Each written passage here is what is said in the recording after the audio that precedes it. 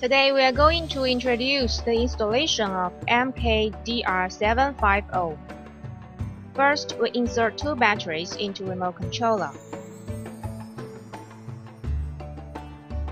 and set the channel.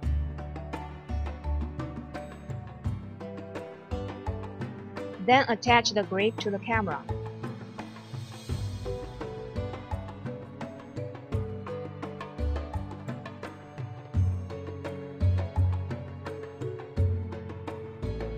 Except lithium batteries, we can use 6 pieces of dry batteries.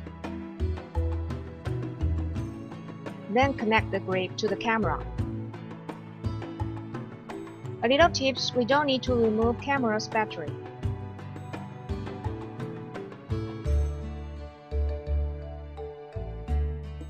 Power on the camera.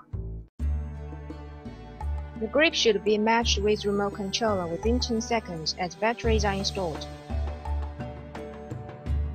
Press shutter to complete the matching. Now let's check.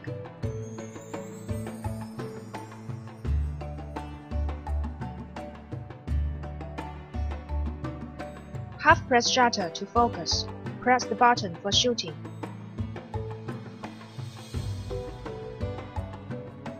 Now let's see how the remote controller works.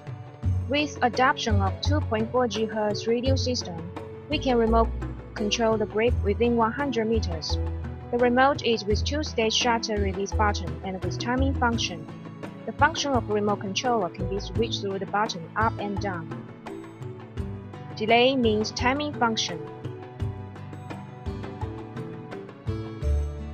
Long means duration of feed-door exposure.